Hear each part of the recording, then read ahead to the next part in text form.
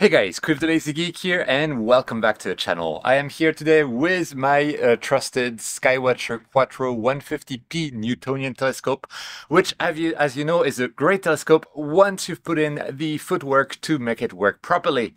So for me, it means that up to now, I've replaced the spider of the telescope that holds the secondary mirror. I've added a mirror mask to the primary mirror. I have spent hours and countless hours on collimation because upon arrival, the secondary mirror was nowhere near where it was supposed to be, and that's a complete understatement. It was miles from where it should have been. And now I'm left with the only part that I really need to replace, and I've held on to for so long, which is the focuser here. That is a garbage focuser that came with this scope. Now, this telescope, it's very interesting. There are apparently two versions of it. They both have the same name. One of them comes with a decent focuser that has a rail at the bottom. The other one comes with a horrible focuser that just has a flat surface at the bottom. This is what we have here. And today, this is what we're going to get rid of because I bought on AliExpress a replacement focuser specifically for the Skywatcher 150p. And it comes together with an adapter, which means that I should be able to fit it directly on the plate that is on the telescope there. So I do not need to replace the plate on the telescope. I just need to replace the focuser itself. And with that, this AliExpress focuser cost me $180 US, a bit less if I remember correctly. It's from a brand called CYCK, whatever that is. And I will have links down in the description. Fingers crossed that it is actually fairly good. Right now, as I am testing it, it is extremely smooth and it has a proper rail focusing mechanism, plus a tension screw. So it seems to fit all of the requirements for a nice focuser, and it is relatively cheap. Again, all of the links down in the description if you're comfortable, ordering from AliExpress. But now that said, I will go and try to basically remove the current focuser from the telescope and put in the plate in its stead, and then screw in the new focuser, see if it even works. Okay, first things first, I will remove the existing EF that I have on the actual focuser, and we'll be able to hopefully put it back later once we're ready.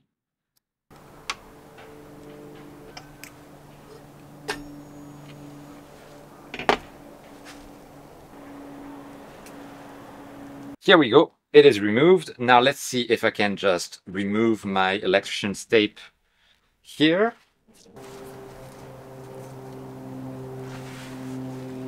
And then I should be able to just remove, those are pull screws, I believe. Which are the pull screws?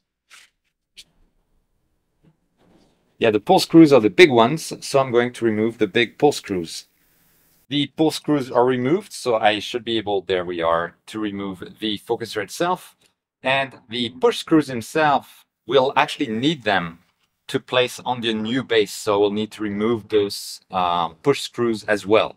There were also some rubber washers beneath the plates, so we're going to reuse those as well. So now, the new focuser came with those screws, which I assume will be to affix the plates onto the existing one.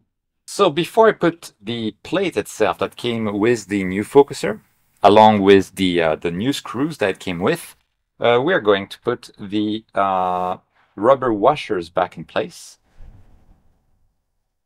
while making sure we're not dropping them onto the secondary mirror. And it seems that I have overall decent alignment of the screw holes with the base plate. So I'm going to basically screw all of the screws one by one, but not completely to the end, because we'll want to adjust that one by one. I want basically to have, for now, just the this base plate fully flush. That way we're roughly at 90 degrees. Later on, as I showed in a previous video, we'll be adjusting the angle via the collimation screws. Okay, now that we're close to the end, I'm just going to tighten one by one, roughly the same, until we are nice and tight on all three screws. Okay, and here we are. I'm going to add now the grub screws that are going to be the push screws for further alignment of this plane if it needs to be done later on. Okay, and here we are. So we have the new base plate effectively that comes with the new focuser. we have the 3 screws here that also do. The rubber washers beneath them were with the original focuser, as were the push grub screws that we have in there. Now is the time to see whether we can screw that in. By the way, one of the things I noticed is that the end of the focuser is, the inside is properly flocked, but the outside is reflective. So I'll have to see whether that causes any issues. I may need to flock just this end later on. So we'll see. For now, I'll see whether I can just screw it in normally. And it seems I can. Now, as I screw it in fully, this is the angle that I come up to, but I think with those screws here, we should be able to adjust it. There we are. And I can still change the angle whenever I want. So that's very nice. And here we have the final setup with the focuser installed. And my first impressions are extremely good. So just to give an update, I will need to do the collimation on all of that again, because I have changed the focuser. Obviously, that changes a lot of things. But when I installed the focuser plate flush against like the actual plate mounted on the telescope, I saw that using my bubble level, it was roughly at the same orientation as the spider inside, as I've shown in another video. So I probably will not mess with the collimation screws on the base itself. And then my next point was I wanted to install the ZWEAF on it, and the installation itself went extremely smoothly. I just needed to change the coupler that goes between the focuser and the electronic focuser to the second largest one. Not the very largest one that ZWO provides, but the second largest one. But then it's like the screws were the same, nothing else had changed. I just like it was unscrew and screw back and nothing more to do. So it worked really well. And for now, my first impressions of this focuser is that it's really, really solid. I can pull on it with a lot of force. It doesn't do anything. Push, pull on it, nothing happens. And with the old focuser, it would just like pop off like super easily. So that's really a big win. It doesn't look like there's going to be any tilt whatsoever. Whereas with the old one, anytime I had something slightly heavy at an angle, I would get some tilt, and some of the corner stars would get murdered by that. It has a really nice compression ring as well to hold the coma corrector in place, and the tolerances with the coma corrector are super tight, so it fits in like a glove, and then the compression ring holds it in place. It's no longer 2 screws to hold the coma corrector in place, so that's also great.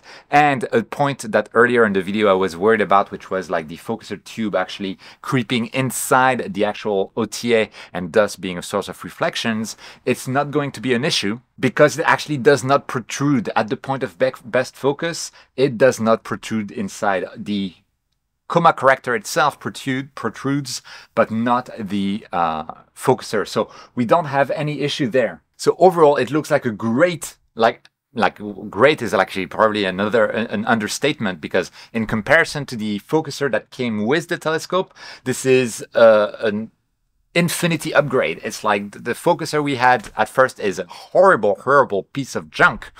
This might not be the best focuser ever. It's not a moonlight focuser. It's not a feather touch focuser, but it is well built. It seems very serviceable.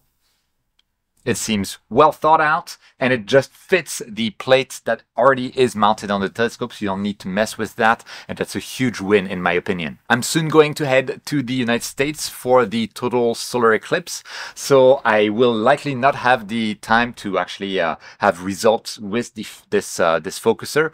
But yeah, initial impressions video, this is excellent. And it's certainly not going to be a downgrade compared to the default focuser that came with this. So if you were looking to replace your default Quattro focuser with something that makes more sense, and that does not completely break the bank, because I've seen so many focusers that are like $300, $400 US. This one was $180 US, including shipping. And I think this is the one for you if you're comfortable ordering from AliExpress. Again, I will have the links down in the description. What are your thoughts on this? Have you replaced the Skywatcher focuser with something else? Let me know down in the comments while you're there. Like the video, subscribe, it truly helps the channel out. And it helps also other people reach the videos and learn from the tips that I provide. So win-win for everybody involved. And if you want to support the channel some more at no cost to you, you can, and you wanted to buy something on Amazon or Agena or High Point Scientific or some others as well. Well, before doing so, you could go in the description, click on any of my affiliate links and then do your purchase. It helps the channel out at no cost to you. So it's really, really appreciated. And of course, if you're feeling grandiosely generous, you can join my Patreon as a member, link down in the description. Some ranks have access to my videos early and without ads, or you can join the channel as a member next to the subscribe button. And it's you guys, you absolutely make the channel possible. Thank you so much. But more important than all of that, don't forget whenever you can to look up at the stars, and I'll see you next time.